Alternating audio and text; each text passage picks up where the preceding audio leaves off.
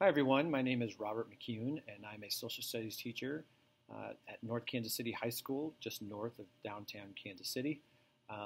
Currently I'm teaching AP Government and IB History, and I'm also the Student Council Advisor, so I've pretty full plate on my schedule.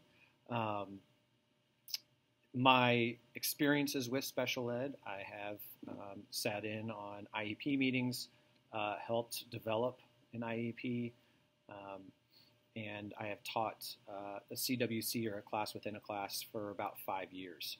Um, I think with all those experiences, it helps to have a good um, working relationship with the special ed department. I also think that it's imperative that you get feedback on what is best for students in determining how to implement their IEP in your own classroom. I know with the SPED teachers that I have worked with in my class within a class, it's developing, okay, what can we do for tests? How do we apply them in different situations? Do they need to be pulled out so they can be read to? So I think it's using those experiences will enhance kind of what I know in this class, and that's kind of what I bring to this class. And I'm very much looking forward to what everyone else has to say, and looking forward to this class. Thanks.